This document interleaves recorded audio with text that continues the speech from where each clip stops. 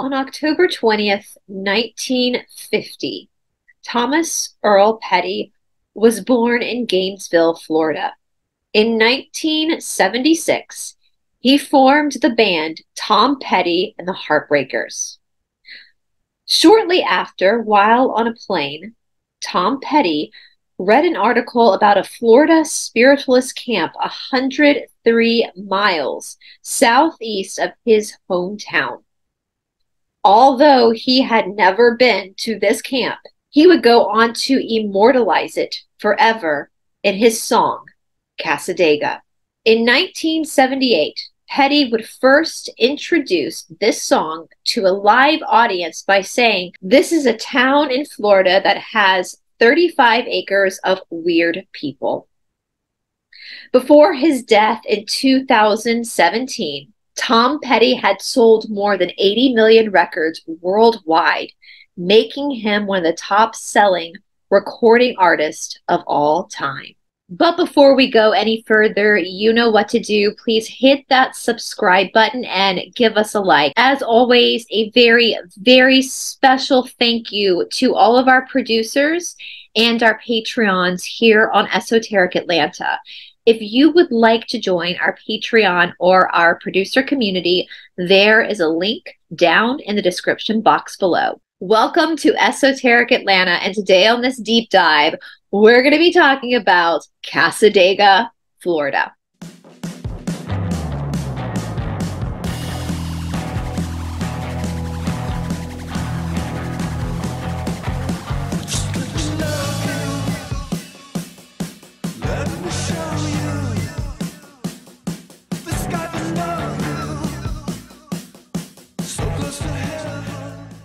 Today, Cassadaga is an unincorporated community in Volusia County, Florida. It is also considered today to be the psychic capital of the world. It lies on the eastern coast of the Florida Peninsula, just 110 miles south of Jacksonville and about 35 miles northeast of Orlando. Today, Cassadaga holds the Cassadaga Hotel, a central auditorium, the Colby Memorial Temple, a library, a healing center, a bookstore, an educational building, and a wellness center. It also contains a fairy garden that seems very spectacular to me and very much reminds me of our very own Doll's Head Trail here in Atlanta. On March 14th, 1991, Cassadaga, Florida was officially declared an historic landmark and an historic district. At present, the community is officially owned by a specific association of spiritualists.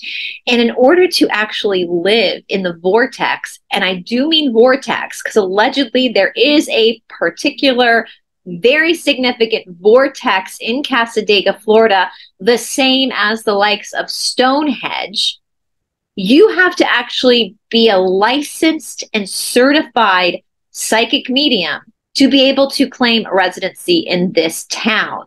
In order to be certified as a psychic medium, this takes about 4 years of training and internships, and you have to be tested by the board of spiritualist and psychic mediums. But how did this little sleepy town come to be the psychic center of the world? Of course, when I found out about Cassadaga, Florida, I had to do my own deep dive to get the answer to my own little mystery. But before we get into the mystery itself and my deep dive, just a brief little word from our sponsors. My Uncle Dan used to talk about QTR. QTR meant for him quality time remaining. My Uncle Dan was a very active cyclist and a very avid hiker. And after he retired after a long career, he decided that he really wanted to make the most of the years he had left where there was quality to his life before the aging process really limited his ability to enjoy things like cycling and hiking. Unfortunately, my Uncle Dan did lose his battle to cancer back in 2019, but when I was first introduced to the Asea product, all I kept thinking about was my Uncle Dan and his concoction post-retirement of quality time remaining. As human beings, we've been taught that as our body starts to age, we eventually have to start giving up some of the activities that we enjoyed. For my uncle, that was cycling and hiking. With the Asea supplement, what this product does is it restores signaling back into the body. Signaling, or communication between the cells of the body, is what actually allows the aging process to happen. Your body is designed by nature, by God, whatever you want to call that higher consciousness, it's designed to heal itself. That's why the cells communicate. That's why you have an immune system. But unfortunately, as we become conditioned to the toxins of this world, that immune system and that signaling system start to wear down. When our body loses signaling, that's what causes wrinkles. That's what causes cellulite. That's what causes the hair to gray. And for men, that's potentially what causes hair loss. As Dr. Silverman has used as an example, when we are a child and we fall off of our bicycle and skin our knees, our recovery time is pretty quick. This is because we have an abundance of redox or signaling in our bodies. But after puberty and into our adulthood, we rapidly start to lose this signaling. So if we were to fall off a bike at 80, that could mean life or death. Now for me, since I've been on the Asea now for about 3 months, I have noticed a tremendous amount of energy and endurance restored back to my life. As you guys all know, I am an avid exerciser. I truly believe in the power of a good sweat. And since starting the Asea, I have noticed that my recovery time between workouts and my endurance within workouts has enhanced immensely. I'm able to go longer and harder. I've also noticed, as many of you guys have commented in the comment section, I feel like I'm getting younger, or at least looking younger. No, my age keeps going up, but I look back and compare my videos now to the videos I did when I first started YouTube, and I feel like I look younger now than I did then. And I do have to say that is most likely because of the Asea. When I talked to my mother about this product, I mentioned the quality time remaining that my Uncle Dan used to speak of, and how with the Asea, for her as a grandmother, this product can give her the potential to have a lot longer quality time of playing in the backyard with her grandchildren. In fact, so many amazing, incredible stories can be found in comment sections of this video and on Asea's own YouTube channel, which I will place down in the description box below. Now, we can't make any medical claims with this product as it is just a supplement. But from my perspective and from all of the perspectives and experiences I've read from you guys, this product has done nothing but enhance every single person's life, every single person's quality time remaining, whether that be 50 years or 10 years. We see a lot of people talk about med beds, this idea of med beds. Everybody's waiting for a med bed, but what if I told you, in my opinion, the med bed is already here? With the Asea, what it comes with, each liquid, it's a liquid, each liquid comes with its own shot glass.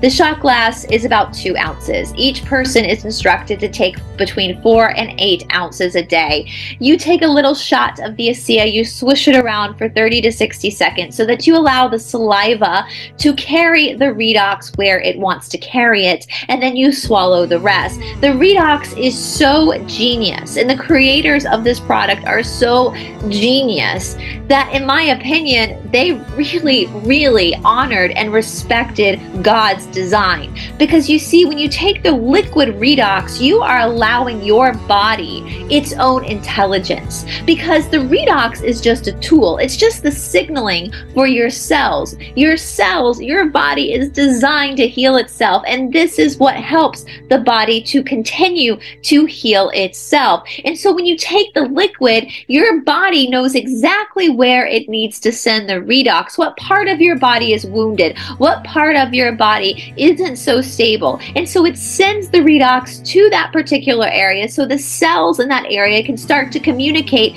to get that particular area of the body back to where it needs to be.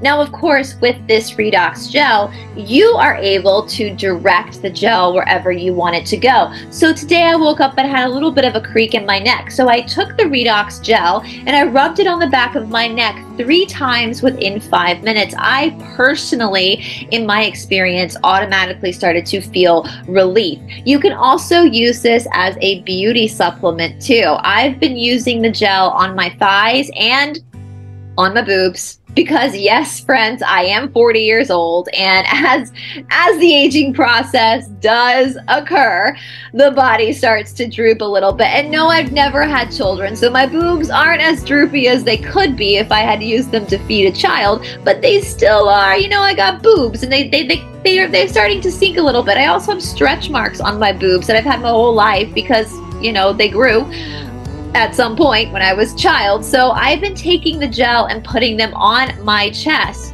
And not only have I noticed a difference, but my boyfriend has also noticed a difference as well.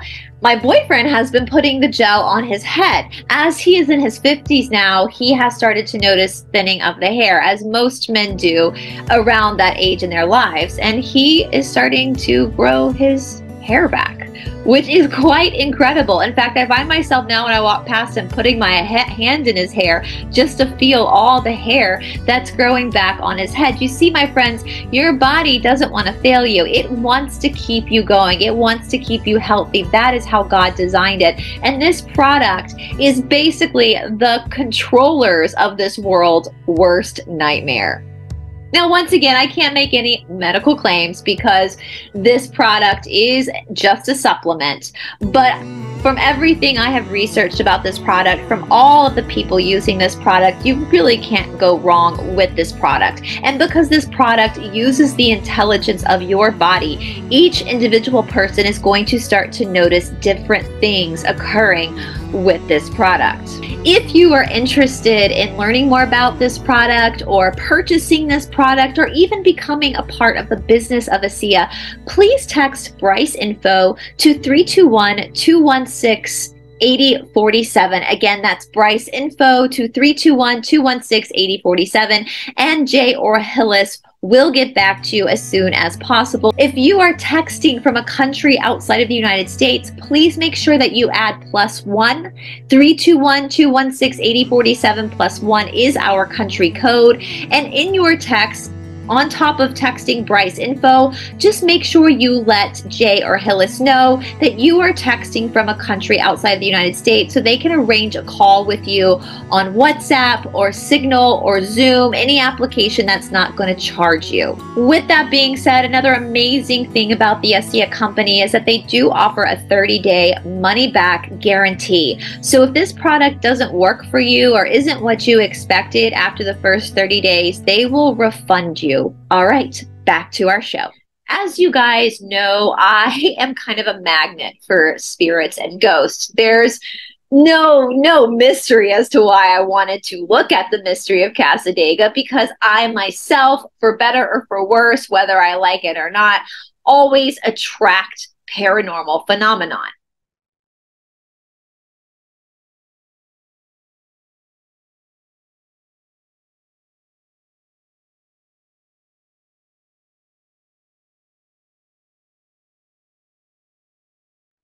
What can I say? I'm very, very popular with the dead folk.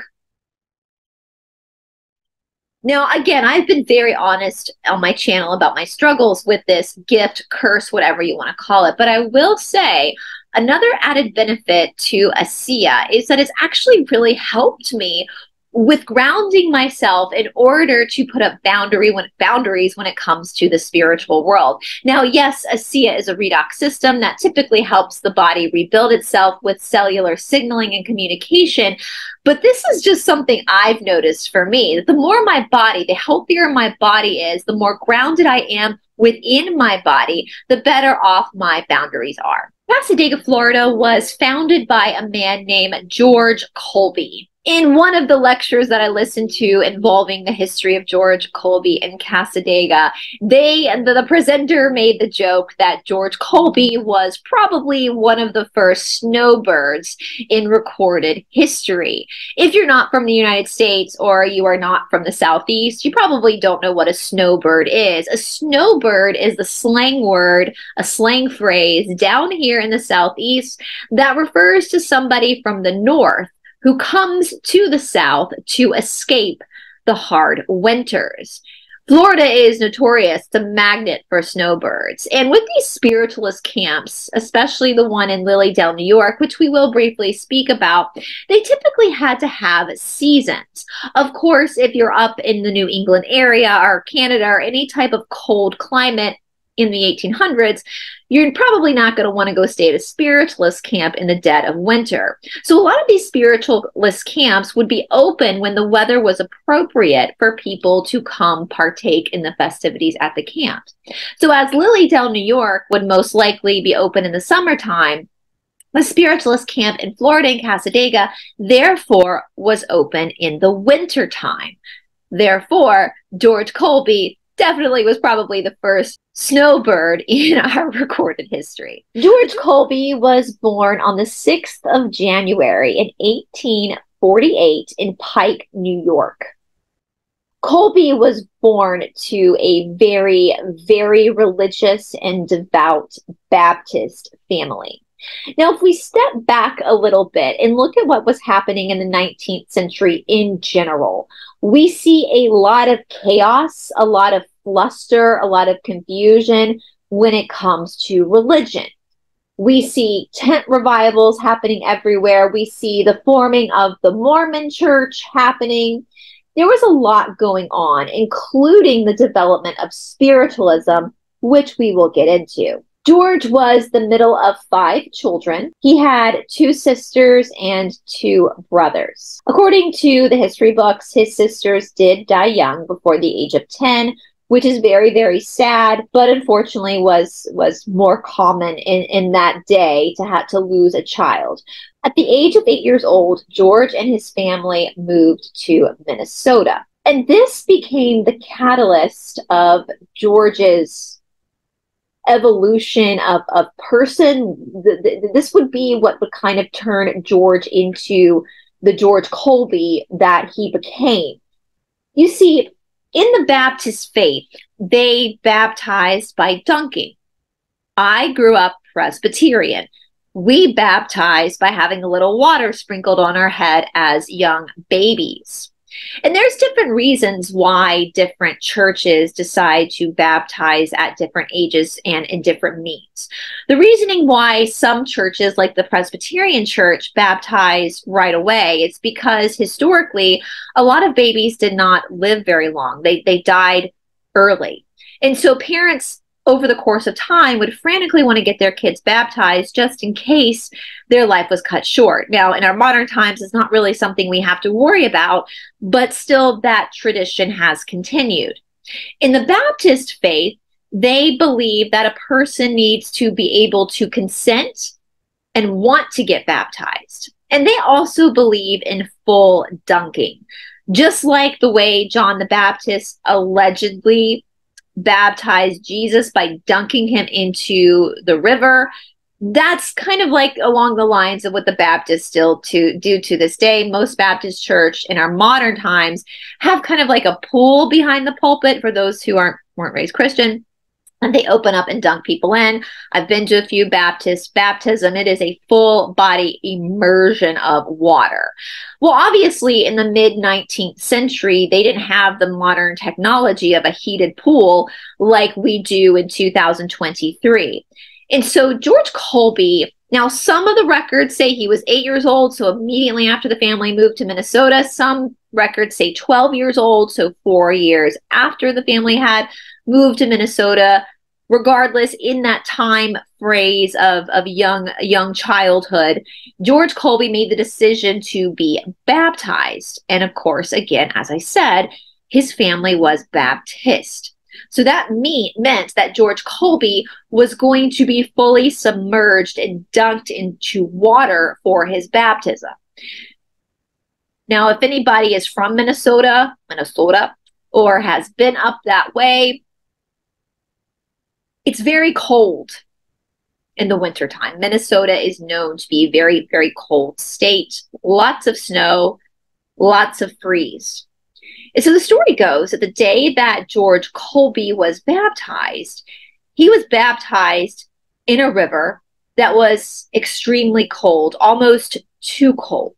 This means that George was almost killed by his own baptism. They say that he was severely injured, I guess, by the cold and definitely had hypothermia, and it literally almost killed him. Now, personally, I don't know if that part of the story was added on over time to kind of exaggerate the folklore around George Colby, or if it's true or not, because as you guys know, I'm a huge fan of ice baths and cold showers and cryotherapy, and when someone is baptized, they're literally dunked in and then taken right back out again.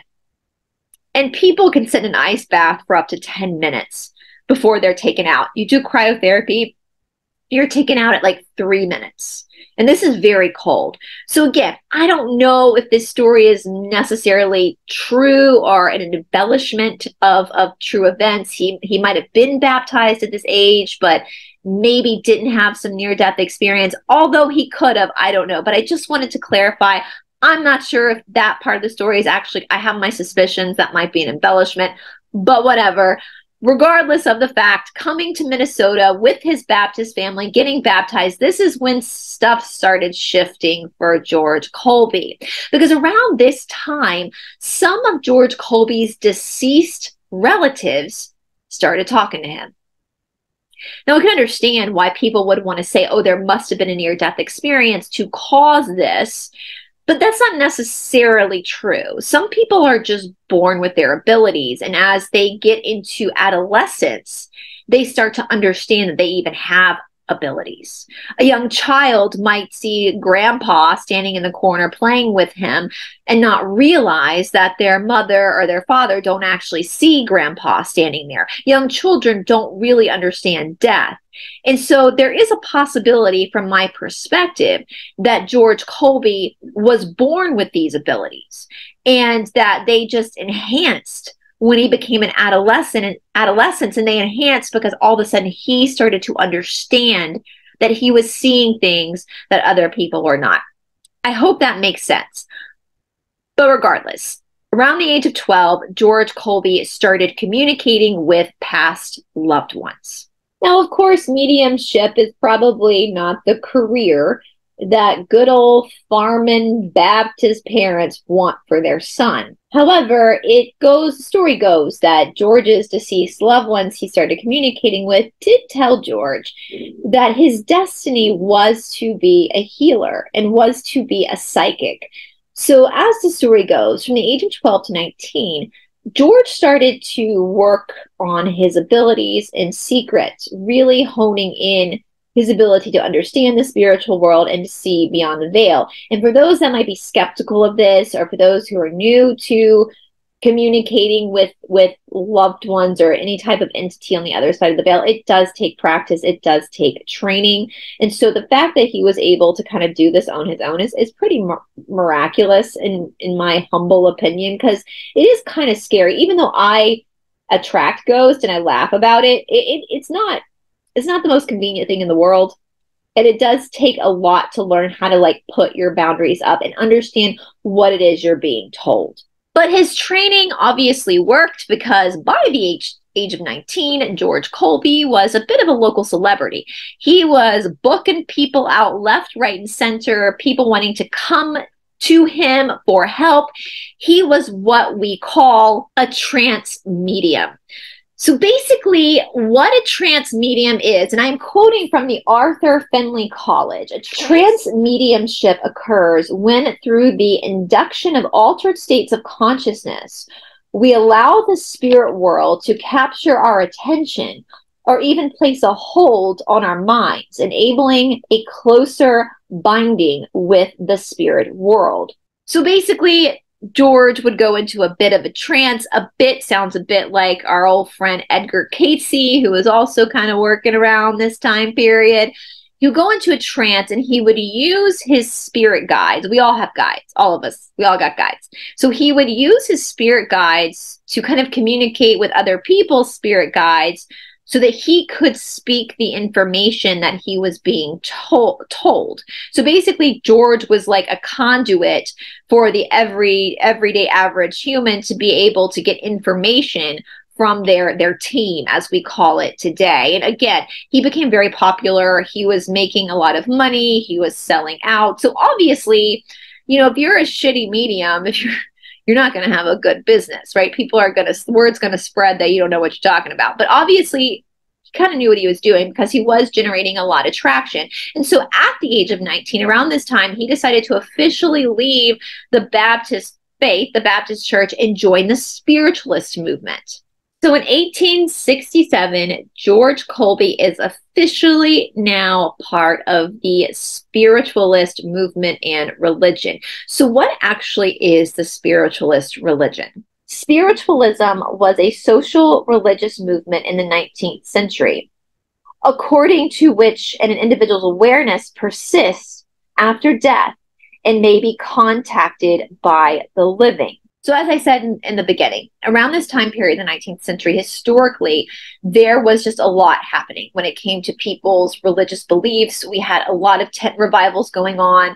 We had the forming of the Mormon Church. There was a lot of, we're coming up to the Industrial Revolution. So anytime there's like a huge shift in consciousness, people are probably most likely going to start to question their own mortality. Who are we really as people? And it's weird to me to think about spiritualism as being an actual religion, because I feel like what's kind of happened in our lifetime is that we've kind of come full circle back. I think most people, regardless of the religion that they were born into, do believe that the soul is an eternal thing and that life exists after death. I don't even think you have to be religious to believe that. After all, from a scientific perspective, energy cannot be created nor destroyed. It can only be transmuted. So something's going to happen to that energy in the body after death.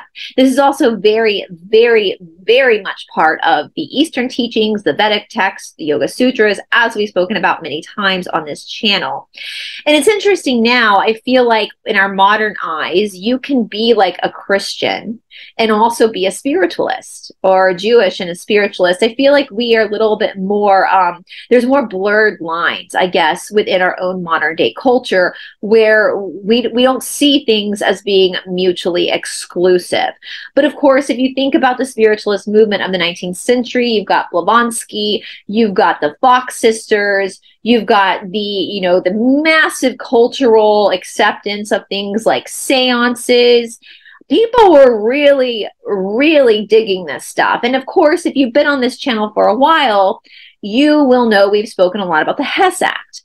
And so if we're looking at the buildup of what was happening in the 19th century, almost every human being was touched by this spiritualism. People started to understand astrology again, divination again, seances. And it was in the Hess Act in World War II in the mid-20th century or early 20th century, where Hitler and the Catholic Church decided to create a propaganda piece making divination of the devil so that we would lose all that education, all that knowledge of being able to communicate with beings that are not within our own physical reality. Now, I do want to give a disclaimer here, as I've done many times on my show, but if you're new here, I just want to give a huge disclaimer. Being a spiritual person versus the spiritualism religion if you are a spiritual person working on your own spirituality, that actually has nothing to do with talking to guides or ghosts or spirits or dead people or whatever. That's just communication. To be a spiritual person, that means you're working on your own spirit. But in order to be a spiritual person, you have to actually believe in the dogma of spiritualism, which is that you have a soul and your soul is eternal. We're all eternal beings, right? I hope that makes sense. So as I said, George is now officially a spiritualist. He's already got a reputation for being a very good spiritualist, very talented spiritualist. So he's traveling around in a horse and carriages to all these towns in the Midwest and all up and over the country, seeing people, treating people. This is how he is making his living. And in 1875, at the age of 27, while Colby was in Iowa, he received a new guide by the name of Seneca. Now, Seneca apparently was a Native American guide, and he would go on to become George's main guide and the leading force behind the Cassadaga, Florida spiritualist camp. Now, I do want to point out that this was the age 27. Many of you know that's when you get your first Saturn return, is at around the age 27 to 30. So around the age 27 to 30, if you think back at your life, around that age, for me, I moved from Los Angeles back to Atlanta. There's usually a lot of really crazy things that start happening to people at their Saturn returns. It's like, Saturn is the planet of Father Time. It's the planet of karma. And so it's really like kind of a transition for a lot of people, is that Saturn return. There's a lot of upheaval in people's lives. So I thought it was interesting when I did the math that Seneca popped up around Colby's Saturn return. Seneca informed George that he needed to travel to Wisconsin to pick up another medium by the name of T.D. Giddings. Together, they were instructed to travel by rail to the end of the line in Florida, which was Jacksonville at that time. After that, they were instructed to search out a plot of land by foot that matched the land Seneca described. Seneca told Colby that he would recognize this land because there would be 7 small hills around some bodies of water, like lakes. Now, I saw some conversations in my research where people who were not from America or were not from the Southeast were very confused by Florida having hills. I understand how that would be confusing for people, because I think when we think of Florida, we really see pictures of like South Florida, which is very flat, lots of palm trees. But North Florida, around Jacksonville, around this area, is still very much part of the fall off of Appalachia. And so you do have a lot of hills, a lot of pine trees. Even though it's very hot and there's a beach there, it's kind of like got some of that Georgia deep wood feel to it. Once they found the appropriate land, they were instructed to create a camp there for spiritualists to all come together and work together. In 1880, Colby files for the homestead grant that would become Cassadaga. In 1884, 4 years later, the grant is approved with about 75 acres of land. And then in 1893, the official National Spiritualist Association of Churches is formed. In the same year of 1893, George Colby would travel up to experience the first kind of convention that they would have after being officially formed as a religion. And there he would meet a lot of movers and shakers, people with some money that are going to help him really bring Cassadaga, Florida together to help him build up the camp. And a year later, in 1894, Cassadaga was officially ready to go. Cassadaga at this point would become the second most populated spiritual camp in the United States, second only to Lilydale, which again was up in New York. And Lilydale itself had a lake called Cassadaga. So there is some whisperings that maybe George got the name from the lake, but there's also another explanation as to why or where he got the name Cassadaga. Cassadaga also means the rocks beneath the water. And it was this particular water at this particular lake that cured Colby of tuberculosis. Because you see, during this time, Colby ended up getting very sick. Tuberculosis was a terrible, terrible sickness that I think most of us are familiar with because it did kill a lot of people. At this point, when he got sick, Colby was once again traveling around, being a medium, trying to build up excitement, anticipation about this new spiritualist camp. And it was Seneca that told Colby that in order to heal his tuberculosis, he needed to go back down to the homestead in Florida and drink from this particular lake. He also needed to inhale the pine needle smoke of burning pine needles.